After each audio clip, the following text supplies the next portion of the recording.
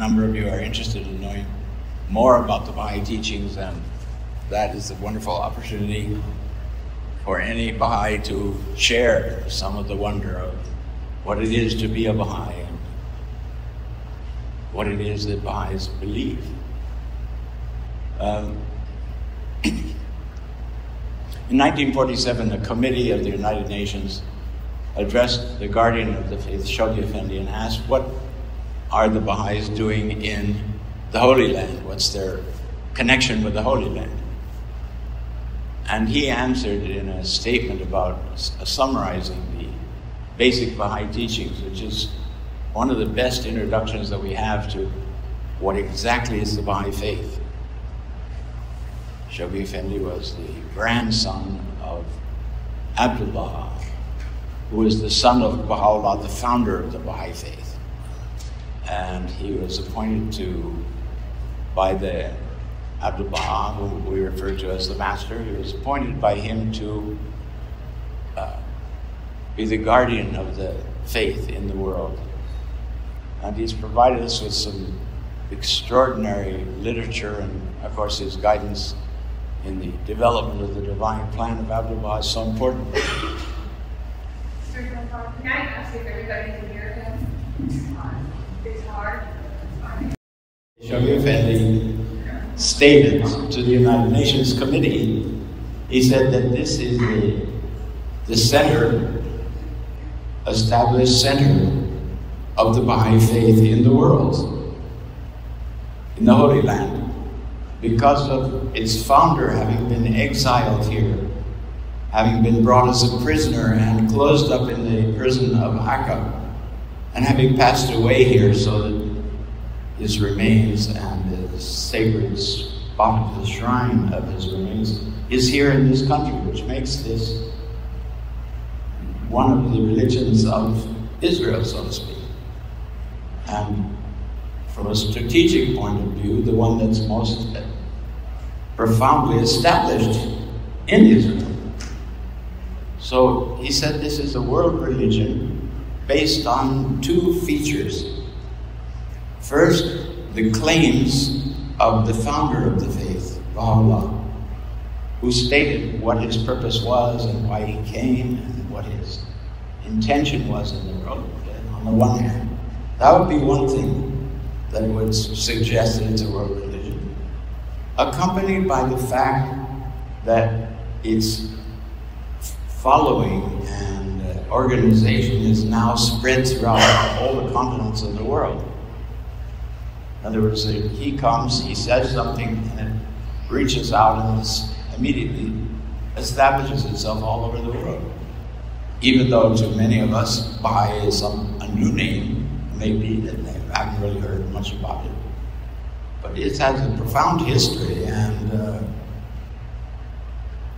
is extraordinarily positioned, from my own understanding, by our divine creator to establish the unification of the human race and its relationship to our Maker.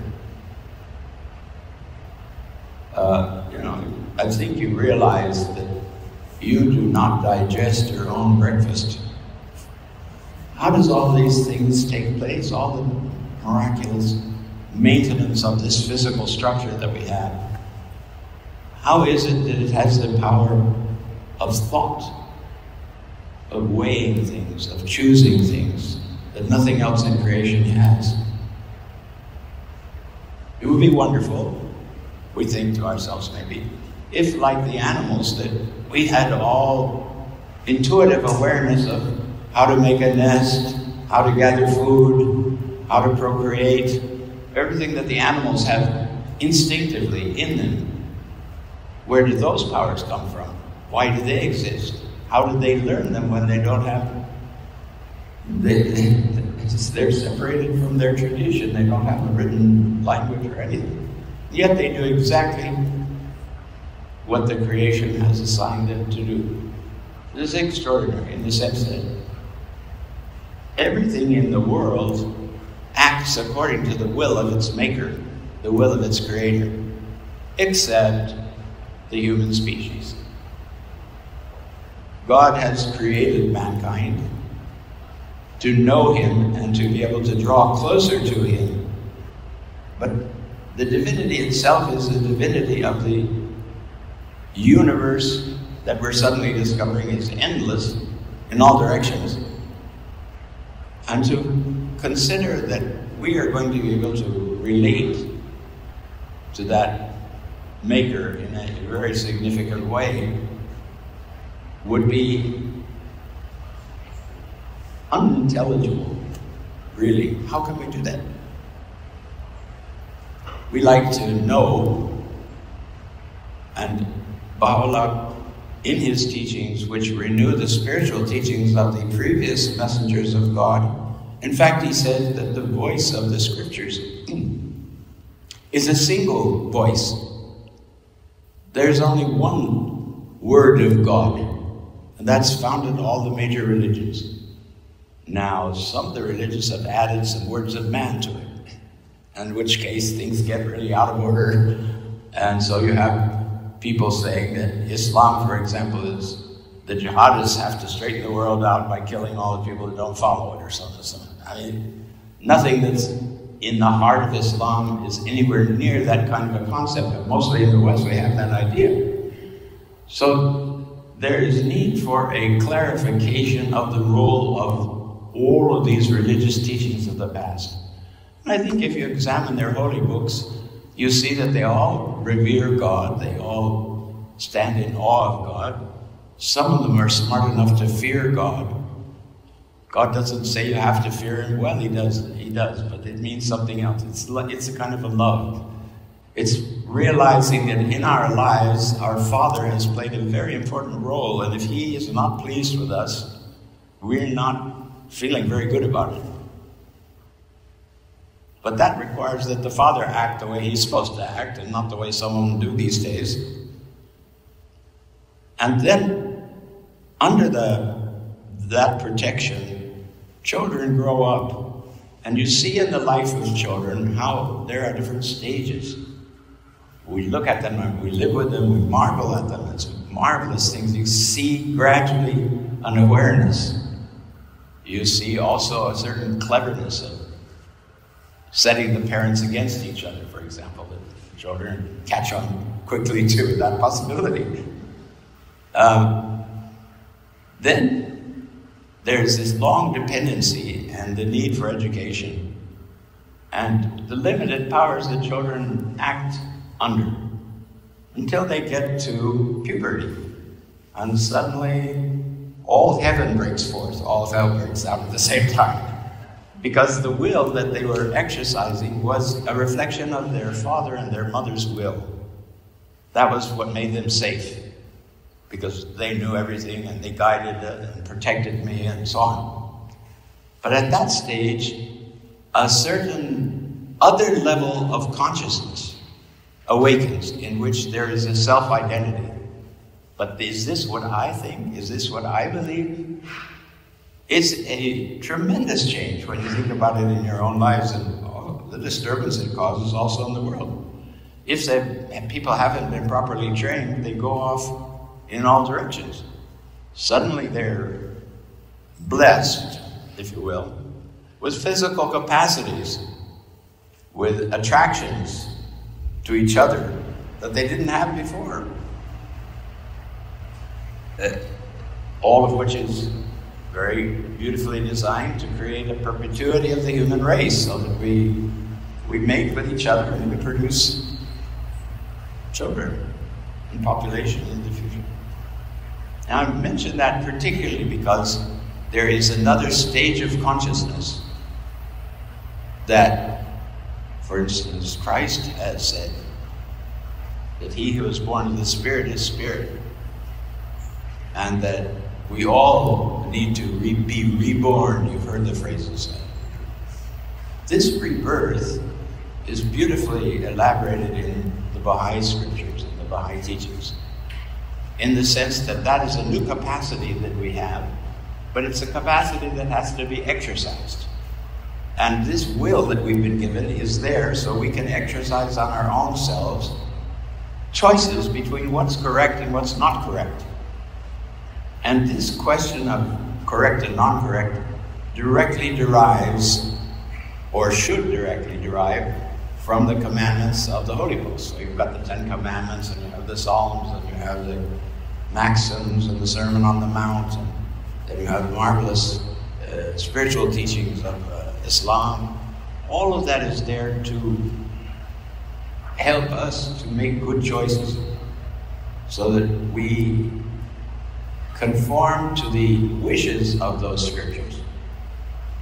It's a terrific challenge, but in that, attending to in our lives, if we begin to incorporate the verses of God as revealed in these holy books, one by one into our lives and think about them, it expands another level of consciousness, which is a rebirth. But in the end, it's nothing more than the way we think and view life.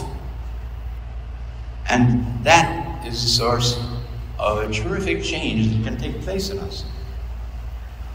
Free will, which the animals and other levels of creation do not have, it is unique to the human species. Free will, where we have to choose how we're going to act.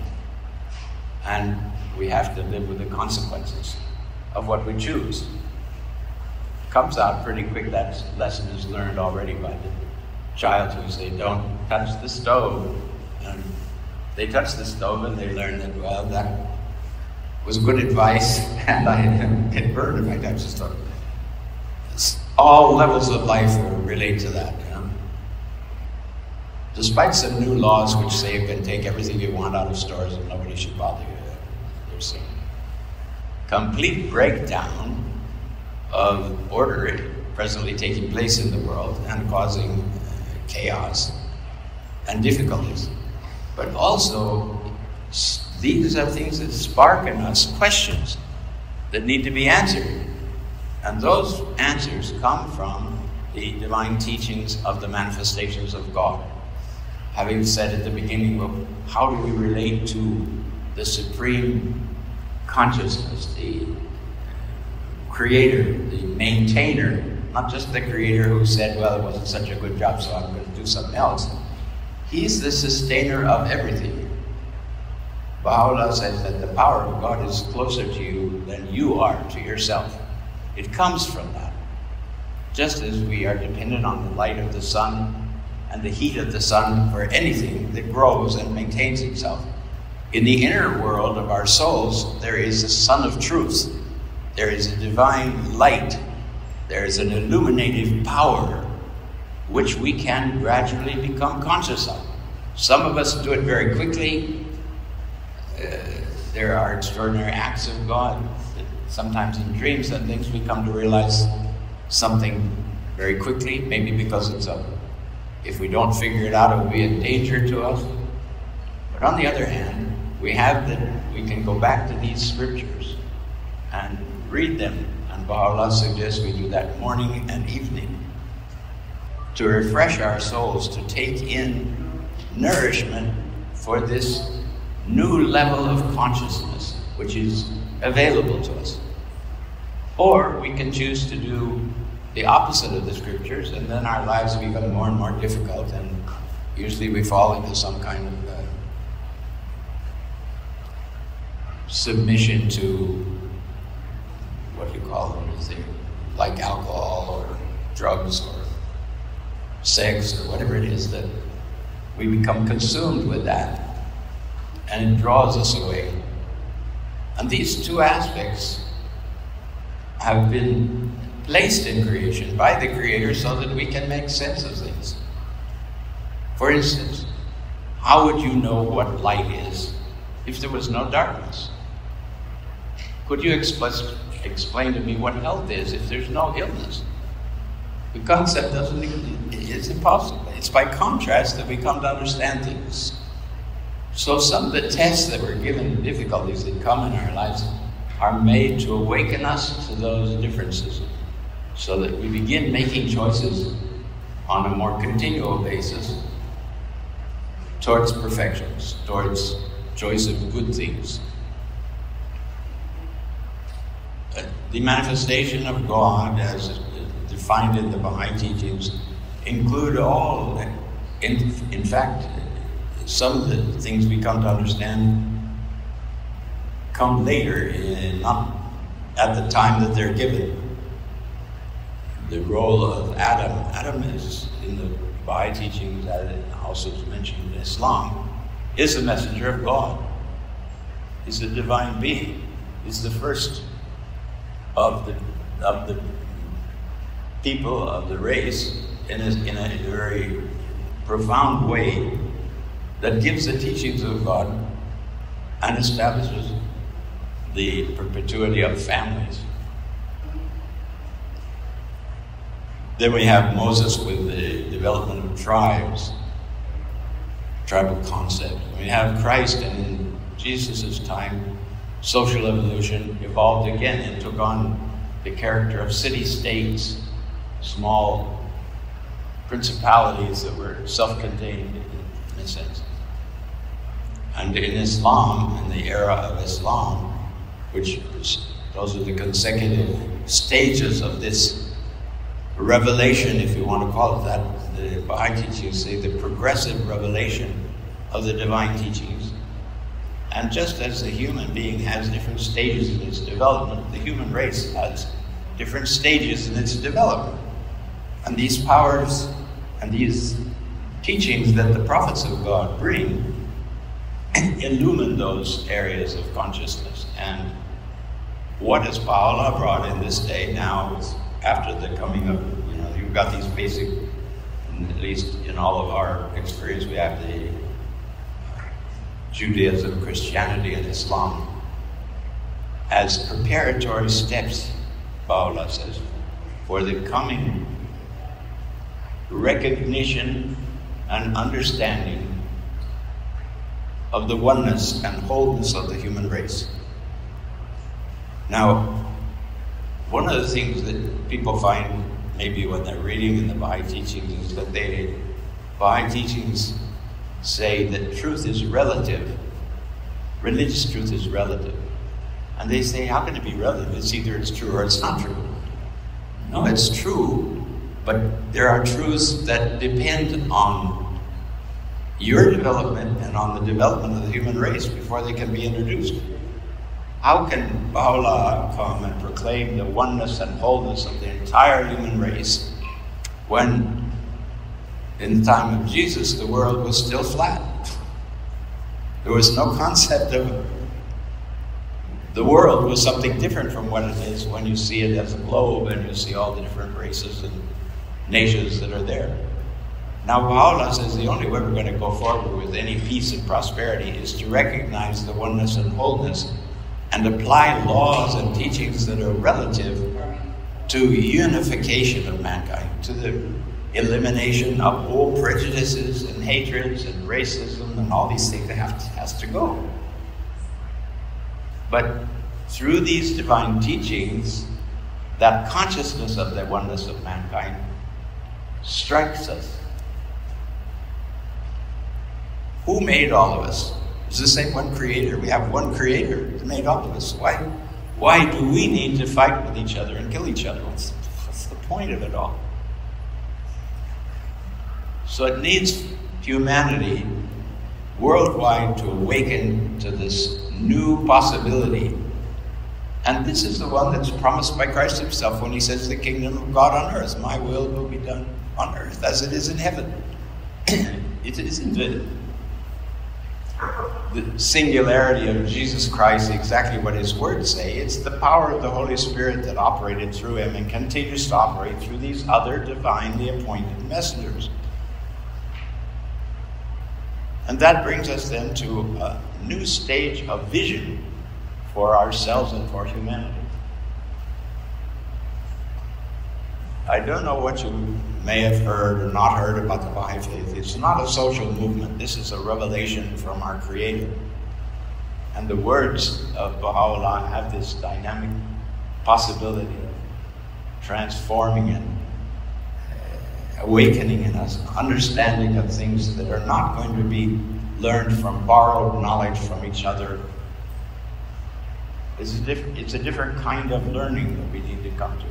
It's a learning that develops in consciousness. And that consciousness is that state of rebirth. And not strange tongues and jumping around on platforms and stuff like that. I'm sorry, I'm too old to do that anyway. So, we start to cultivate in ourselves that we are a race of people that needs to unite in every sense. And spiritually, there is no difference between races at all. Spiritually, we all have the same heart qualities, and we suffer emotions, and we have the loves that we do for our children and family, and all these things are common to all of us. How we got so confused because of really something so superficial as color. Abdu'l-Baha says, do the black sheep not associate with the white sheep? Do the black birds not associate with other bluebirds, with birds of all different colors? Nobody pays any attention to color. Why haven't we created that? Really? So he calls for an elimination. But that elimination has to take place by our new area of thinking about things. That we actually choose in ourselves to adopt these truths and let them direct our lives and our actions. Makes a big difference.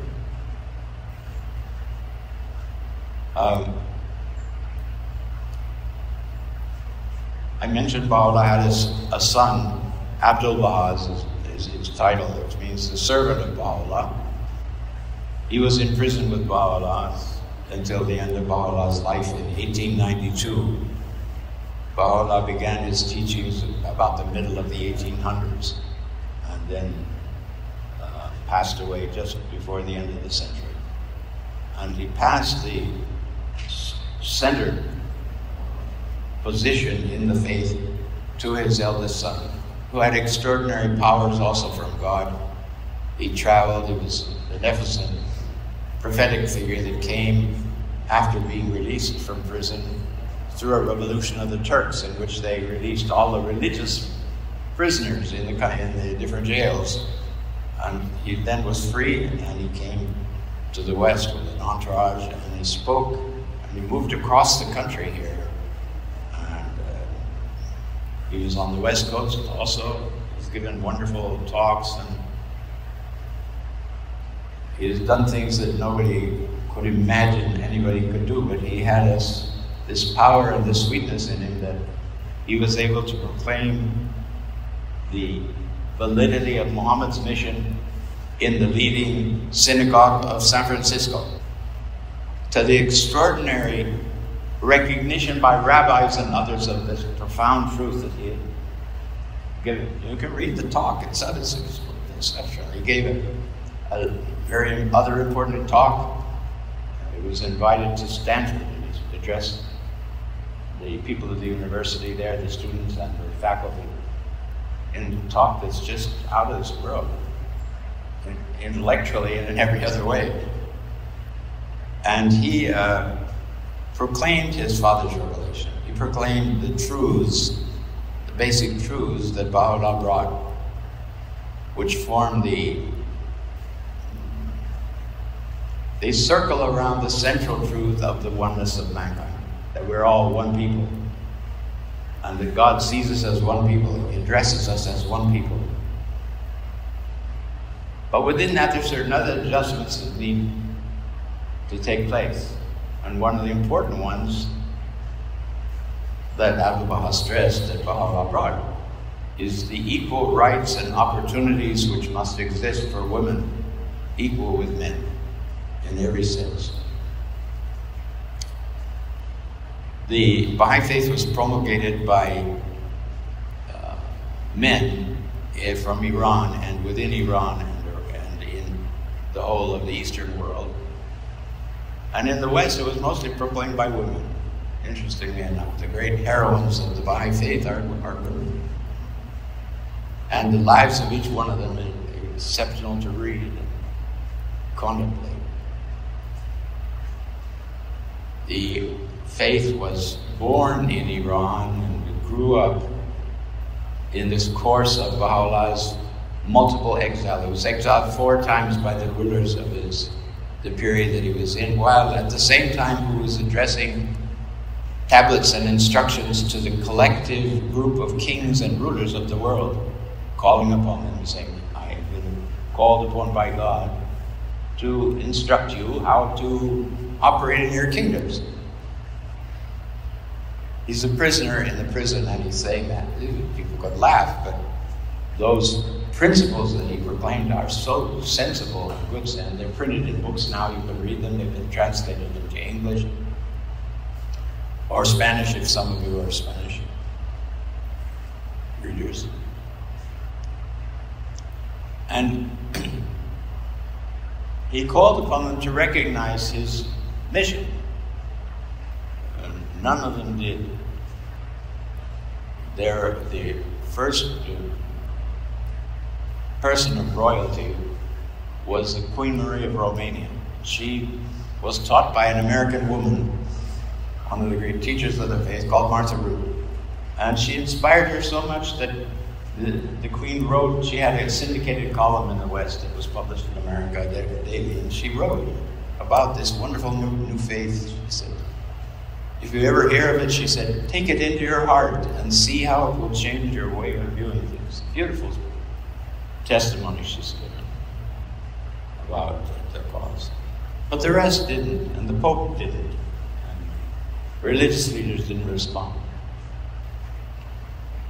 Baha'u'llah, in a book called the Book of Certitude, said the first proof of the manifestation of the appearance of a new messenger from God is that everyone will attack him.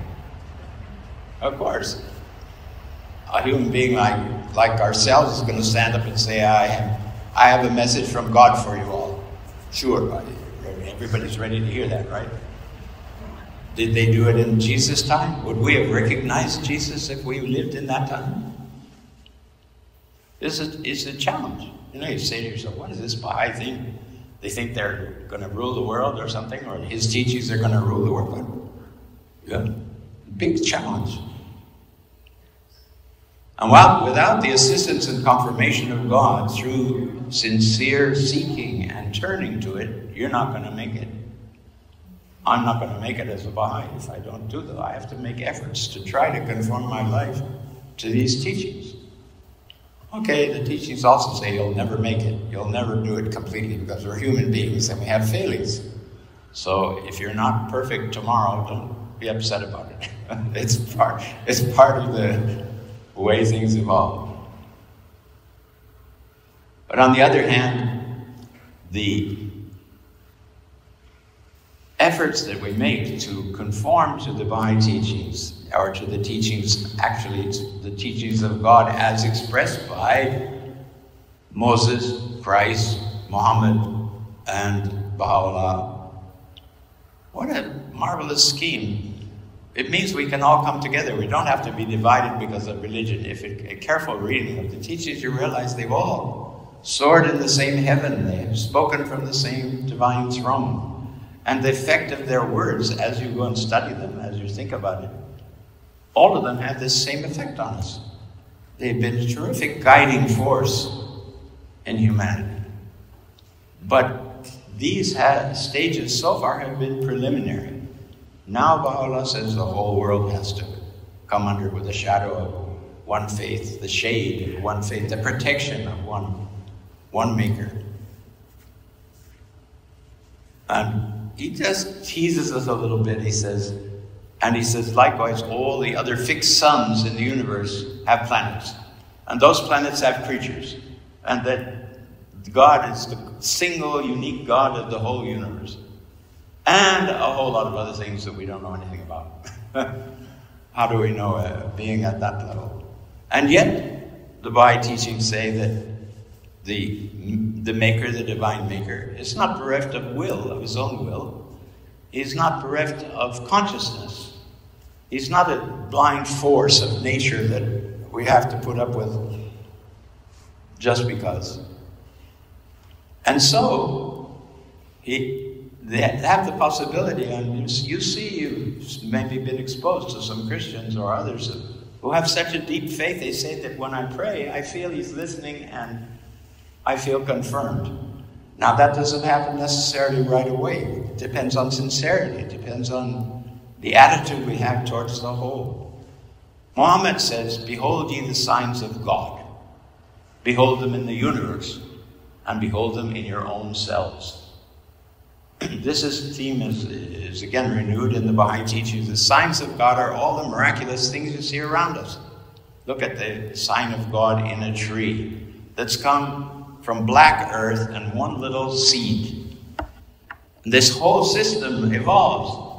Not only that, so if you wanted to try to speak, this is like, he says, if you want to describe the next world to those in this world, it's like trying to describe to your child in your womb that you're going to come in a world that has an infinite sky, and it has stars, and it has a sun, and it has something called trees, and on the trees appear fruits, and the fruit makes you grow and feel good, and endless things we have to think about and contemplate.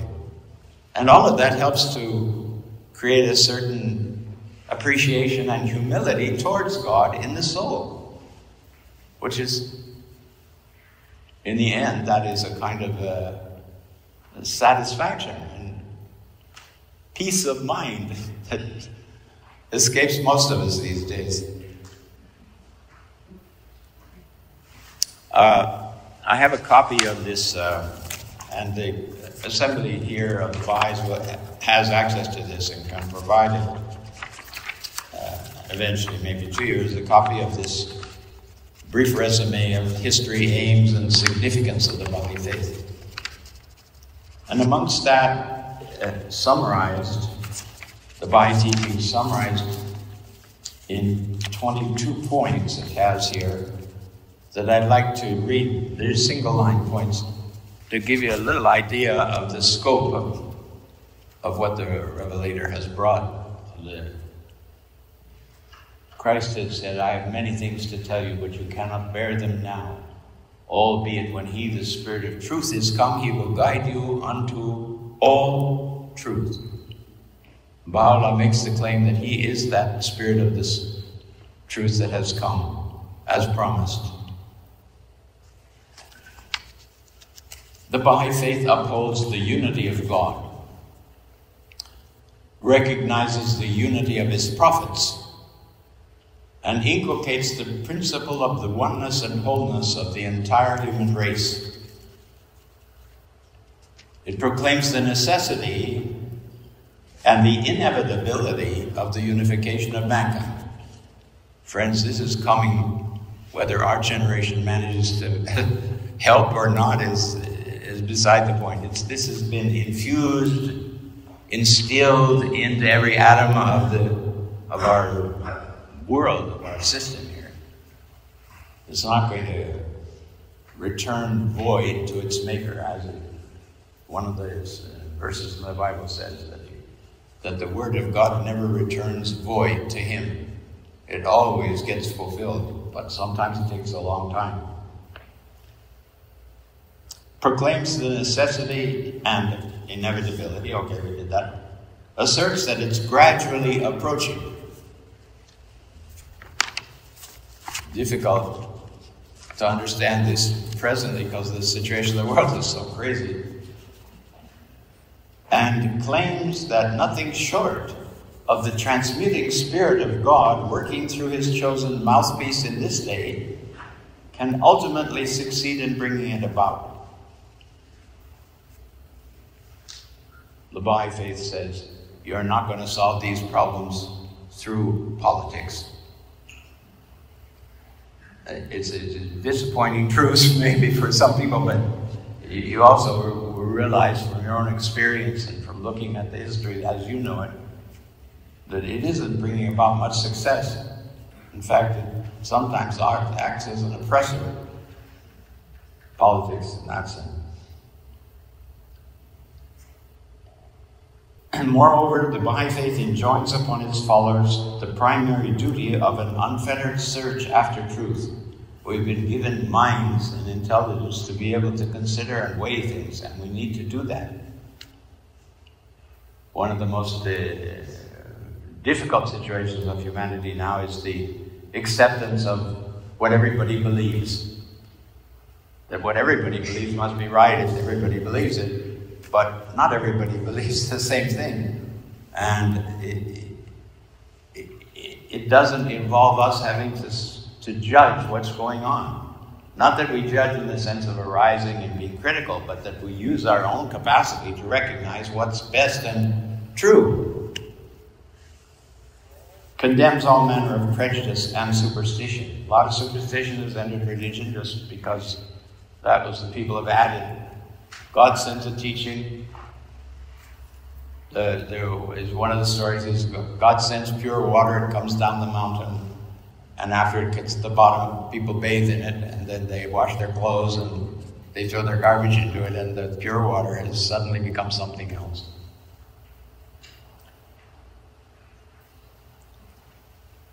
He declares the purpose of religion to be the promotion of amity and concord. Religion is to make us all united, is to make us all feel good about each other. It proclaims the essential harmony with science. Science is the other branch of knowledge besides revelation, and these two have to be in accord with each other. And there's things that religions say and science say that's impossible. And we have to think these things through. There are a few of those challenges like that. But certainly he encourages us to get a scientific education, to study and to have knowledge of all facets of human existence and of those trades and arts that are useful and uplifting to humanity. Recognizes religion as the foremost agency for the pacification and the orderly progress of human society. It's not just something for Sunday morning. Okay? Clear enough, huh? He maintains the principle of equal rights, opportunities, and privileges for men and women, insists on compulsory education. All of this is going to depend on school systems. And along with that, he said that now you need the necessity of a world auxiliary language, a language that we can all understand. So anywhere we go on the earth, we feel at home because we can talk. The newspapers will be printed in such a language. He doesn't say what language. He says that world organizations have to choose that. They may choose an existing language. They may choose to invent or elaborate on one of the languages that exist. We're pretty fortunate with English because of the internet and everything. It's become such a medium of communication and so on. But we don't know how that will develop still. That requires the force of the majority of mankind. He eliminates the extremes of poverty and wealth. He said the governments and the people who have to income and wealth and taxation have to all be balanced so that nobody has an excessive amount of wealth and nobody has not enough to survive on. This is obvious. We're a human race. We ought to be able to figure this out. You know, the planet has been bountifully blessed by our Maker with the means of industry, the means of agriculture, all of these things that we can make a beautiful place out of it. It just requires giving up some of our limited ideas. He abolishes the institution of priesthood. He said people now have to study the words of God for themselves. We shouldn't have to go to the mediator of what he condemns as corrupt institutions. He prohibits slavery, asceticism, mendicancy, that's begging, and monasticism. Okay, we're in an interim period where there are people begging and stuff for different reasons, but society itself has to take a hold of and raise up the people so they have a standard where they can live decently and honorably, so to speak.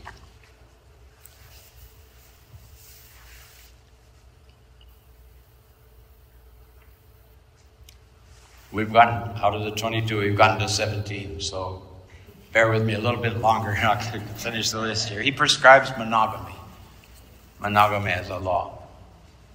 He discourages divorce. He says it's abhorred by God. The whole idea is the unification in marriage and the sustaining,